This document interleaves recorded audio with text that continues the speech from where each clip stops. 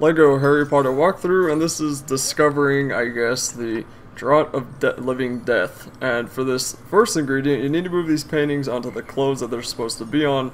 And when you do this, don't do the wizard on the right first without moving the other ones over to the left, just because it's really easy to get one of the paintings stuck on the lamp up there, and it can be really annoying if one of the paintings do get stuck. So for the most part, when you do that, try to do it left to right or right to left. Try not to do the middle one first, just because it may get stuck.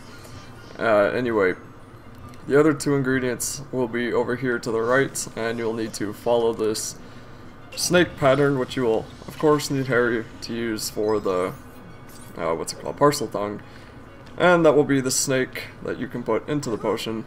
And then for the plant, you'll need to build this set of broken Legos over here, and then get the whatever they're called. I can never remember the name of those glasses. Then come over here to this sparkly area and build this cupboard, or not cupboard, this I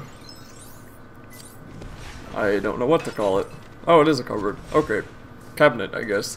And then you'll need to arrange all the ingredients and put the fire into there, which will cause a plant to appear out of the chimney.